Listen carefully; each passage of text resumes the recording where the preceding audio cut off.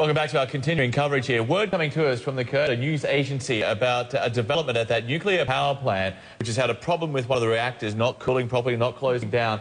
They're now saying that the radiation level around the plant is 1,000 times higher than normal. We've also heard from the Japanese Prime Minister that the evacuation area is now being extended from 3 kilometres or 2 miles all the way out to 10 kilometres, which is now 6 miles. So what does this all actually mean? Sham Dallas is still actually with us. He is a disaster management expert here at the University of Georgia. So Sham, when we hear radiation levels, radioactivity level rather, 1,000 times higher than normal, what does that actually mean? Well, that sounds terrible, doesn't it? Yeah. 1,000 times is a lot, but in radioactivity, it's really not.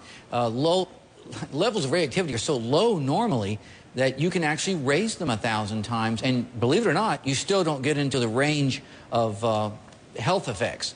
Now, I've been waiting for this to happen. This is not surprising. In fact, I've been waiting for the Japanese to expand the zone that they would be evacuating people. And that's mainly because of fear. People have a visceral fear of radioactivity. And no matter what you tell them, no matter what I say, when you tell somebody that it's gone up 1,000 times, they're going to get away from it. So where's it going next? I mean, if it's already 1,000 times higher than normal, when do you get concerned? Well, if it went up another 1,000 times, that would be really bad. But more than likely, what will happen is that it may go up again. If they have to vent some of the steam out of this reactor, which is a standard operating procedure if they're having some difficulties in routing the water or the steam inside the reactor, it's liable to increase again. Again, I doubt it will get to health impacting effects yet. But still, you can tell that to people, but when it's radioactivity, they're going to want to get out of there. But quickly, what's the timeline here on bringing this situation at the nuclear power plant under control? I wouldn't expect them to do it anytime soon.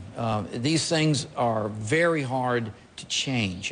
You've got to move that heat around. The key is getting the heat out of the reactor, and that's hard to do. Once the steam is routed where they want it to go, maybe hours, maybe by tomorrow, that should probably alleviate the situation if they maintain the power inside the reactor. Okay. We're just